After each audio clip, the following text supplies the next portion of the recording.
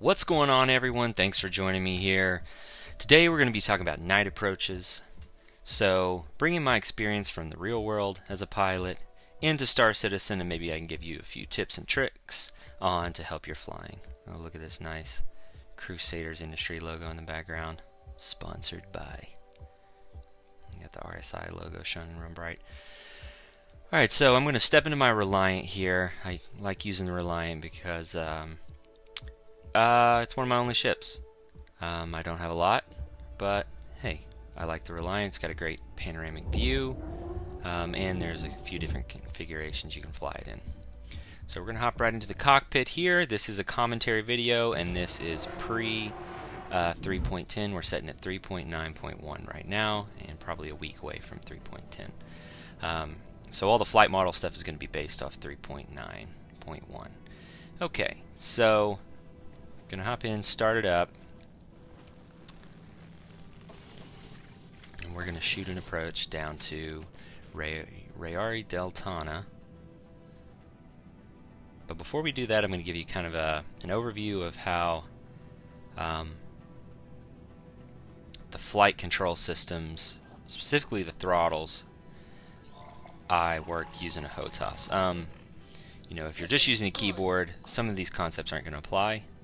But if you're using a HOTAS, you know, your throttle, so I don't know what the devs call it here to the left as the bar I'm sliding up, but I think of it as like an engine trim or throttle trim.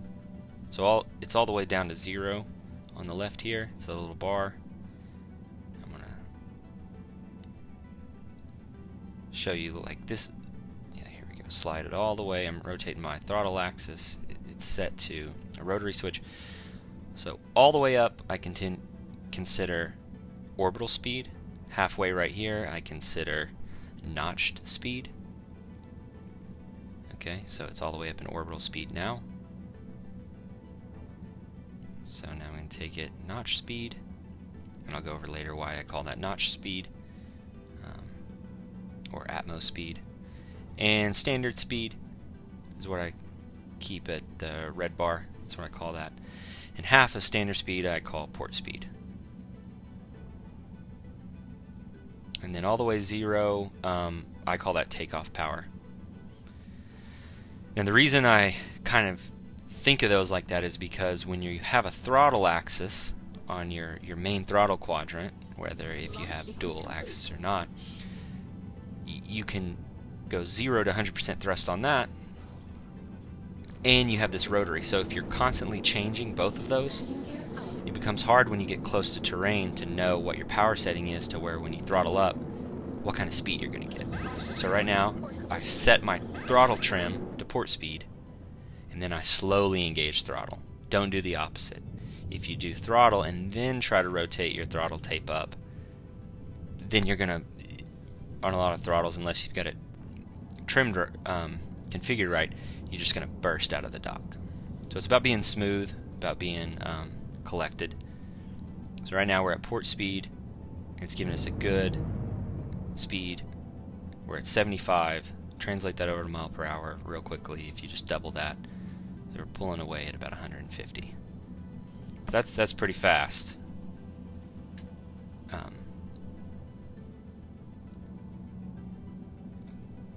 And once we get past the dock, exiting here, straight out, we're going to rotate into our space configuration.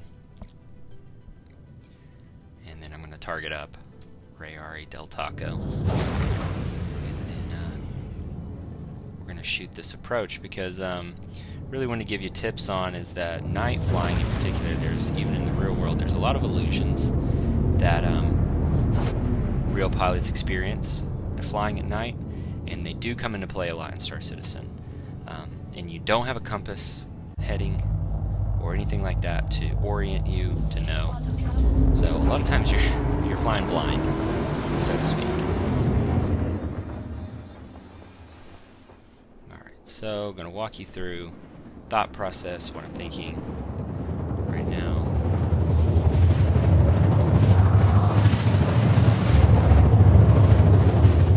In my opinion, it dumps you up a pretty good distance. I kind of wish you had more roll control in Quantum, but whatever. So I'm going to orient and get configured for Atmo flight. Alright, so I'm going to do a straight visual approach. I'm going to try to where I'm not going to just, I could right away just spool Quantum back up and it show me where the beacon is, but you know, we're VFR, so I'm going to try to fly a visual as close as I can. I know it's somewhere up around 25 degrees, in between 25 and 20 degrees. So I'm almost at terminal speed. I'm at notch speed. I'm at notched on my throttle trim, and that's because my rotary axis on my throttle, on my thumb, as I rotate it through, it has a little indentation, and if your guys' throttle probably does too, so it kind of indents in, so it feels like it clicks into a little notch, so I call that notched speed. And I'm full power, or at notched, and that's the fastest it's given me is that terminal. So I got a pretty good descent rate here. That's one thing I wish we had is a little bit on the HUD is a vertical speed indicator to know how fast I'm falling. I kind of got to do a rough idea in my head how many, you know, every 30 seconds how many meters I'm bleeding off. But this looks like a good stabilized descent. You don't want to come in too quick. So right now I know that at night it looks like a black void out there. You can't see any detail. So I'm going to cheat real quick. I don't want to overfly it and scrap the video. Alright, there's Del Taco right there. Boom. Okay, so we're going to center it up. Now I'm picking up the flashing beacon. So, and I'm starting to see the pad lights. Yeah, one thing that I wish about this HUD is I wish I could kind of turn it off. Because I'm descending as I'm trying to look for things on the ground, the HUD's way too bright and it doesn't really give my eyes a chance to adjust, which that's something you experience as a real pilot. You don't want to turn on the cockpit lights. When you're flying at night, most cockpit lights are dimmed red. Okay, so the strategy here is, you know, safety's a big thing. You don't really just want to crash your ship straight in there, and you don't want to just fly straight down into there. So I'm just going to fly over at a safe distance or safe altitude and see what the configuration of the orientation of the pads are. Because I want to come in a certain way, and you'll see how I'm going to do that. Alright, so I've been to Rayari a lot, so I know that the field elevation, so the altitude when I'm parked on the pad is 628, and I know that there's trees surrounding this field. So, see how I'm really trying to control my altitude in this turn, because I know if I bank and roll, or bank and yaw, and kind of keep it at that pitch, it's gonna give me a good, decent turn. So I'm trying to set up to come in a certain direction, because I know that there's no posts, light posts, when I come in from this direction, but I know there's trees. And I know, let's say, if those trees are no taller than 100 meters and the pad's 628, then I know if I stay, if the trees are at 728, if I stay about 100 meters above that, which is 830 or 828, then I know I'm probably good. So that's what I'm watching as I'm turning, is that I'm controlling my pitch to make sure I'm not just descending like crazy.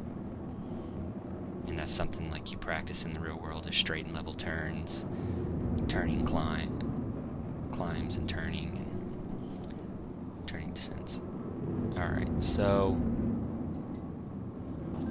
now that I'm centered up, it's okay to kind of bust that altitude that I set, because I can see I'm going to clear those trees. I can't see them, but I roughly know, just from experience.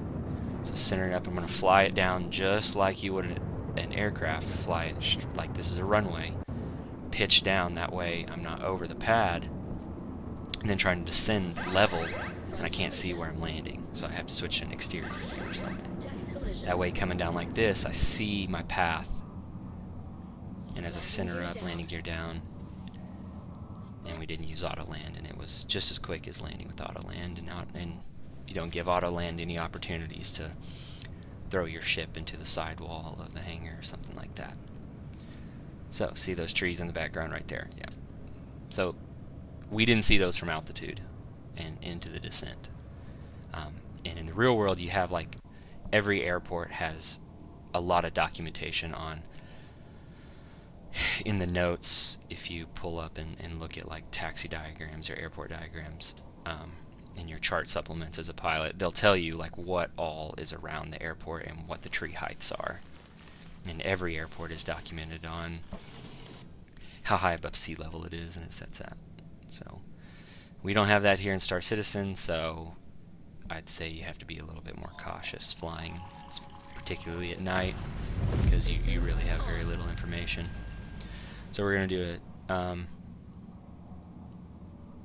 Just going to take off here, show you a little technique. Like, I know that there's posts in front of me, so I could pitch up real high and climb out of there, but then, you know, I don't know what I don't see.